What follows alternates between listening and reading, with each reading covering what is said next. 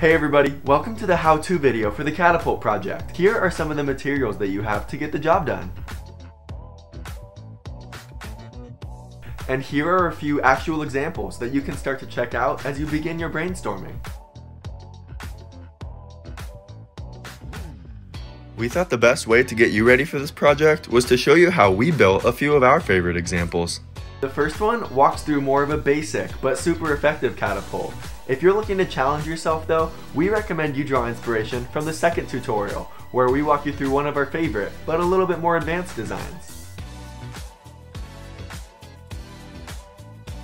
What we want to do here is get about 10 to 12 sticks, stack them on top of each other, and then band them down on the ends. That will be our base, and then we want to get 2 more sticks, but only band them together on one side of each other. Go ahead and slide the taller stack through just the 2 popsicle sticks, which should start to separate them. Then attempt to press them together using a rubber band.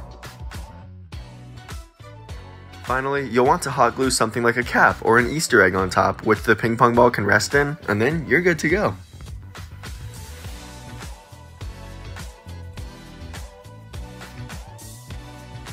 If you're going to attempt the more advanced catapult, first off, you want to tackle a base. Most bases are rectangular shaped, so it's really important to make sure that the sides are the same length, no matter how long you choose to make them.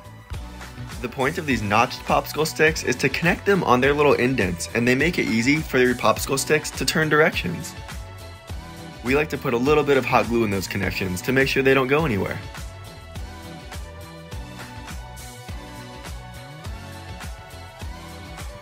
So go ahead and do the same thing for both sides, and that's why we said to try to make it even, because in the end, it makes it easier for you.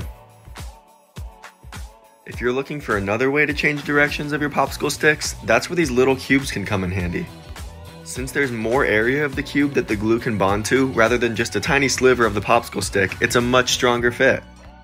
All you need to do is take it one side at a time, put a little bit of glue on the side of the stick, attach the cube, let it dry, and do the same thing on the other side. Here's how it came in handy on the catapult that we're currently working on. Once the base is all done, we need to build our catapult up, so we have something to attach the lever to. Keep in mind that we're going to be putting this catapult under a little bit of stress, so if you see any opportunities to make it stronger, we recommend you do that. We connected 2 pieces of balsa wood here, which is going to be the part that we pull back. Then slip it through a little rubber band loop, which we will show you how to make here shortly. At the very tip of those sticks, glue a plastic spoon so the ping pong ball has something to rest on before we launch it. From here, it's all about strengthening it and making the improvements as you see fit, kind of like the triangles you see at the bottom of our catapult, and also the stoppers we put up top to prevent things from going side to side.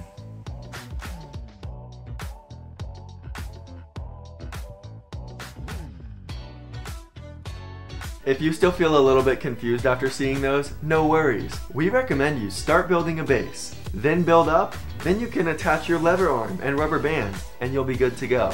And remember, you can always ask for help in case any questions pop up or if you could use an extra hand. Our first tip is to try to incorporate triangles into your design. They are the strongest shape, and a design with triangles will leave you with a souvenir that's strong and sturdy and that you can play with for a long time.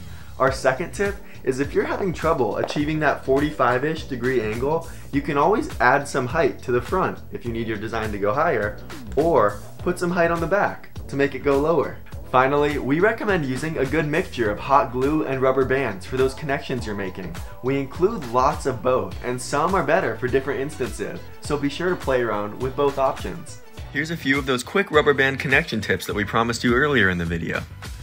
We call this one the twist and tighten, in case you'd like to lean a few against each other. Another helpful strategy is to wrap a rubber band around a stick, put something through it, and then tighten it down.